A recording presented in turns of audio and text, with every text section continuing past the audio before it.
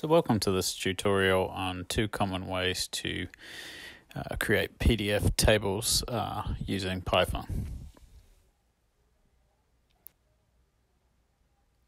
So as we get started, I'm just going to show you Google Colab, which is the way I'm going to be demonstrating the code. Going to just go here and navigate to a Jupyter notebook and Google Colab, and work from this. The Jupyter notebook I use will be linked in the description below.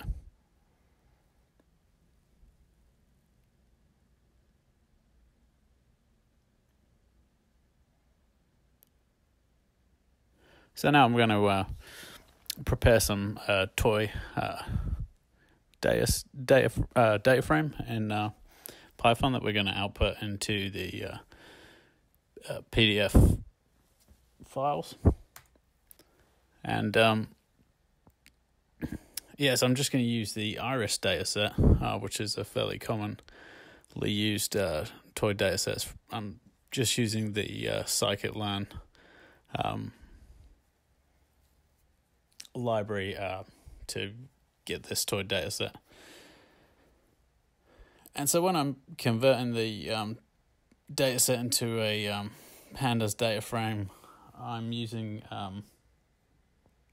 the NumPy concatenate function to take this the iris data arrays and the iris target array, which is like the type of flower that is, the type of plant that is in the data set. And yeah, if you want to read more about it, it's pretty easy to Google Fisher's iris data set, and I'm sure you'll find a lot of useful information. So I'm just, out of this, I'm making a summary data frame called iris group df, where we're going to group it by the type of species of plant, and then we're going to make averages for each one. So yeah, if this is all new to you, again, I recommend following along down in the code below. Here I'm just creating a choice list that I'm then going to differentiate the condition list using the in the next line. I'm going to use the mp the select function from NumPy to match the choice list with the condition list. So we have a target name column in the outputted data frame, and that will all make a bit more sense here in a moment as I finish creating this target name column. And again, this is the select function in NumPy, and I'm gonna set it to default equals unknown, just in case anything crops up that we weren't expecting, but that shouldn't be the case, given that this is the iris dataset, and it's a pretty well used dataset. So yeah, here's the output, and so this is the data frame that we're going to output to the tables.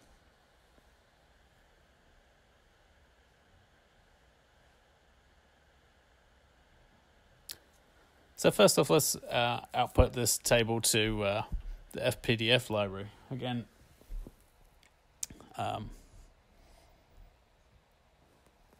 the code we're using here is a little bit more intricate than the second option.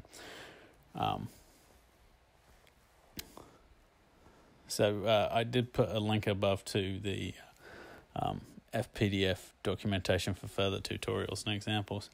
We're mainly going to be using the .cell function within PDF, within FPDF library,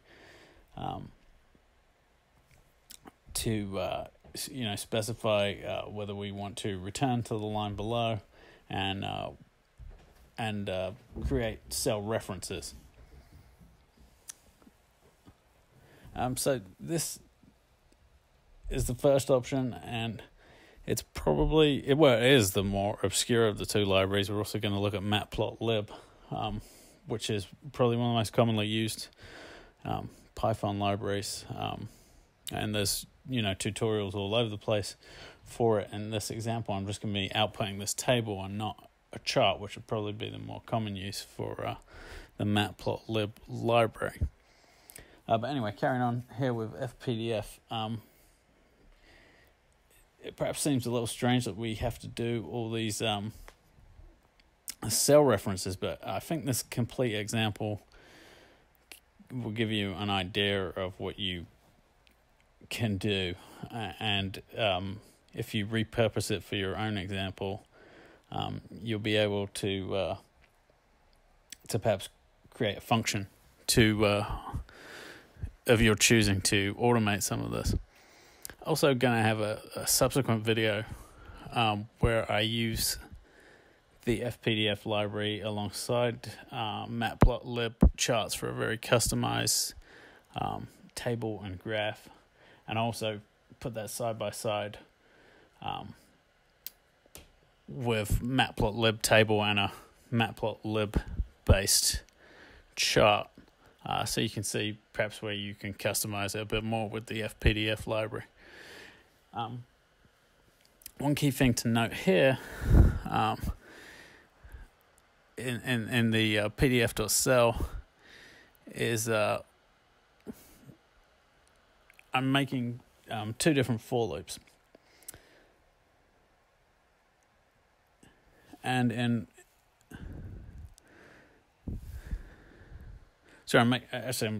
only going to make one here, but in the for loop you'll see there's an argument 0, the second to last argument before C, which is centered text.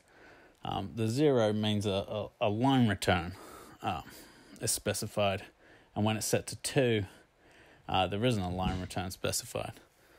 So it's it's important to remember that, because otherwise, if you don't set that correctly, you'll end up with a table that's all over the place. So that's definitely an important thing to note. And again, this is a pretty involved example. I'm using the built-in enumerate function in Python here, which which most people find very useful. So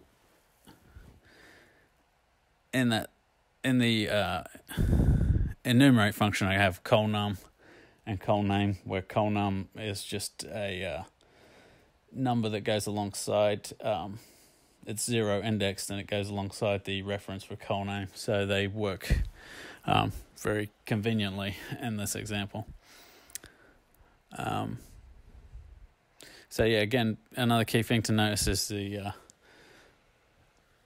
that you have the second to last argument in the cell function is 0 or 2 are the main ones you're going to use. 0 being a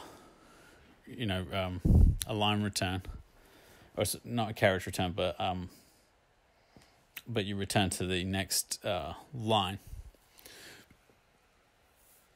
And 2, you won't.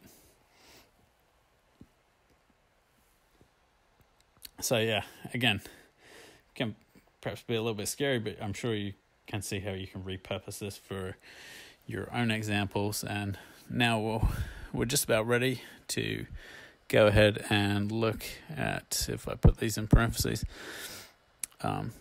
look at the output. And so I can go here and download, and now view it, and there's a problem there. I think it might have something to do with the line returns. And yeah, there it is. So that one should have been 0.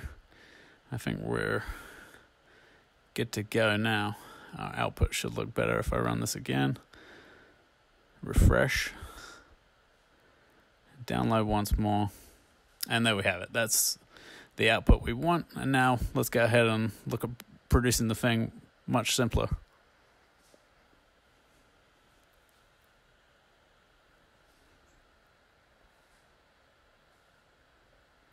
So here we are now looking in the Matplotlib library. Again, very common library. And this is going to be a much simpler example, I hope.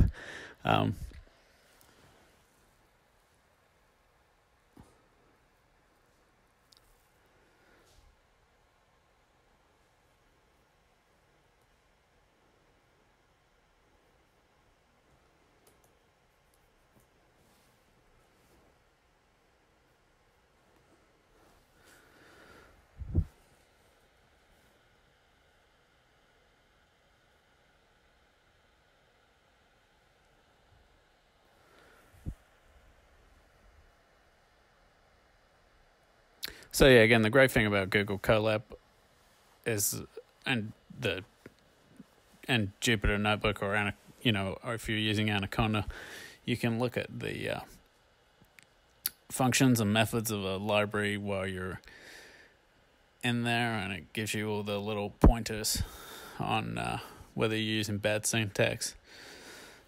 So I definitely take advantage of that.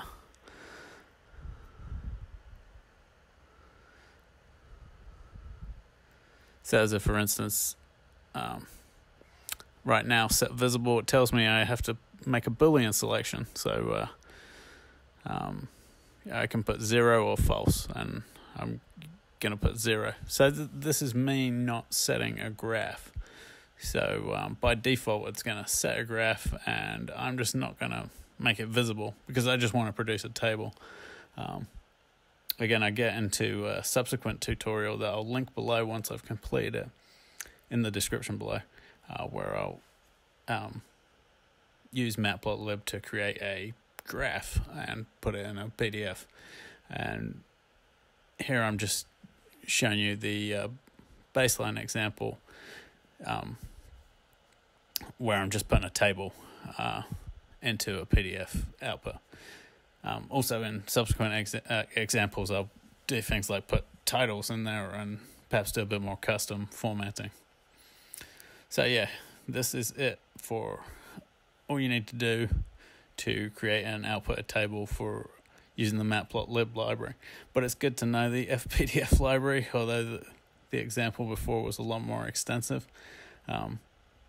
It can be useful for customization that you may not be able to do with Matplotlib. So yeah, much more simple, and hopefully there's no errors in the traceback. So go ahead and run this. So yeah, it looks like we're good. Let's take a look at the outputted .pdf file. So yeah, very similar to the FPDF output, but much easier to do. So yeah, thanks very much for watching. That's about it for this video. Yeah, feel free to like and catch the full code below in the description. Thanks very much.